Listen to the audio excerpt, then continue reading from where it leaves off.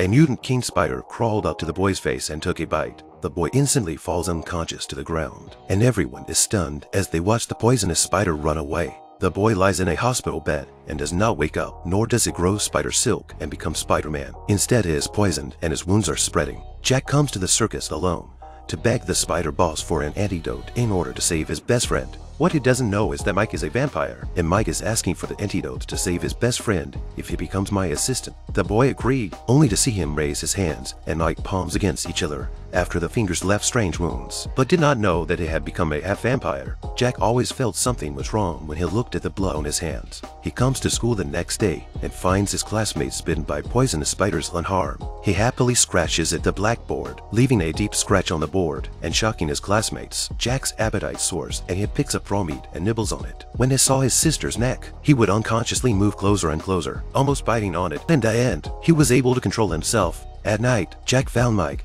and asked him about the truth that he was no longer human. Mike told him that if he wanted to ensure the safety of his family, he had to leave them forever, and then he took out a bottle of potion and gave it to him to drink. And then he broke Jack's neck when he wasn't paying attention and threw him downstairs. The next day, countless friends and family came to see him off, and a good friend even gave him a cell phone in gratitude. Everyone is in sad silence. Jack is lying in the coffin, secretly playing games. Late at night, Mike came to the cemetery and dug with a shovel for 8 hours, and finally opened the coffin. Just saved Jack up, but felt a murderous aura is approaching, then immediately pushed him down again. The next second, suddenly, a black shadow rushed over and pounced on Mike. It turned out that this mysterious person was also a bloodsucker. Their goal is to destroy the entire human race. The two of them are not comparable in speed, so they fought in the cemetery. Mike couldn't beat it and was thrown away. The bloodsucker pulled out a sack. Jack saw the situation is not good, scared to pull his legs and run, but he cannot run blood-sucking demon, and ultimately the other party into the sack.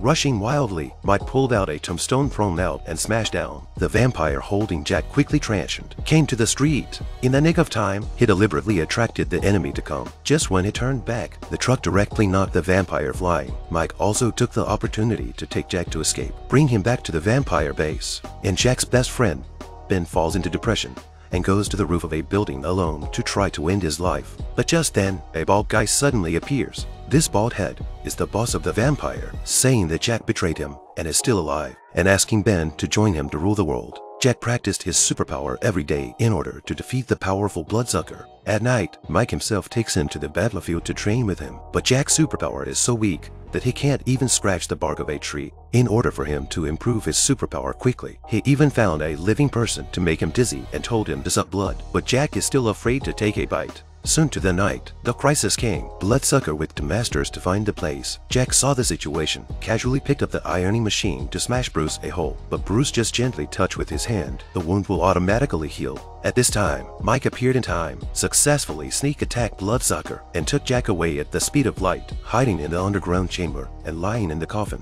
When he woke up the next day and returned to the base, there was a lot of talk among the people, all blaming him for being attacked by the vampire because of him. However, his former best friend Ben has already been pulled in by the vampire, and his own family is also in danger. Jack found the war letter left by the vampire in his room, and then he came to the theater reservation place alone and saw the scene in front of his eyes. He was incredulous. Not only has his family and girlfriend been kidnapped, but his best friend has also joined the vampire gang. Ben now hates him with a passion and is given a choice: save his girlfriend or his family. Only children make choices. Jack has to save them all. Jack was so angry that he picked up Ben and tried to beat him up, but he didn't know that his best friend was very strong and was sent flying several hundred meters away with a gentle push. At this time, Mike arrived in time, threw his old spider out. The spider climbed to Ben's head to stall for time. The two elders start a fierce battle, while the men watch the show from the sidelines. In the midst of the chaos, the girl transformed into a monkey tail and quietly untied the rope. Mike couldn't beat the bloodsucker and was pressed to the ground. At the critical moment, the girl volunteered to donate blood so that Jack regained his supernatural powers.